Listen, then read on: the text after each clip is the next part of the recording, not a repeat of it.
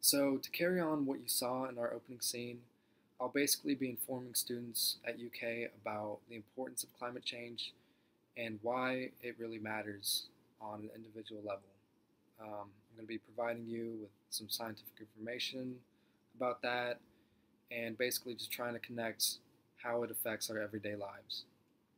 So, first of all, human activity is the main cause of climate change, and that's really due to rapid advancements in technology, especially in the food and agriculture industry. So, all of these emissions that are being disposed of in our atmosphere are basically being collected in the ozone layer, and which that basically further traps heat coming from the sun and naturally just raises the average global temperature. So, according to the National Geographic, our average global surface temperature has increased by 1.6 degrees Fahrenheit since 1906. Now, that may not seem like a significant amount, but that slight increase will continue to melt glaciers, raise sea levels, and destroy natural ecosystems at a more rapid rate. Alright, so with that being said, I have a graph here that shows the level of CO2 emissions in our atmosphere. And this graph displays those levels basically throughout history and for millenniums.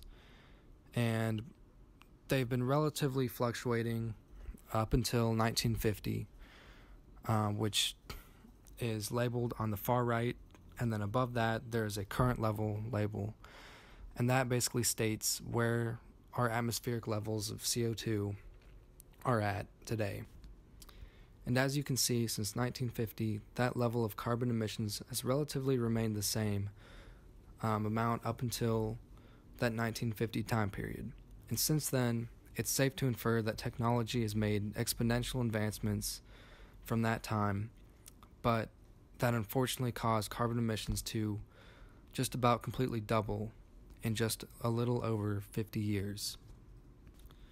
So all in all, hopefully this graph will make people think twice about how we are negatively affecting our environment by the means of rapidly releasing carbon emissions that come from industries like the agricultural food production, and that it is possible to counteract these emissions on an individual level by the means of nutrition and changing our diets.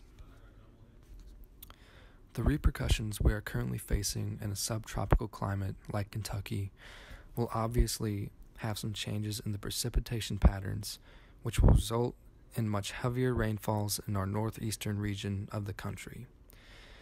And on top of that, I discussed an average rise in temperature, which will cause more humidity and heat waves in our region as well.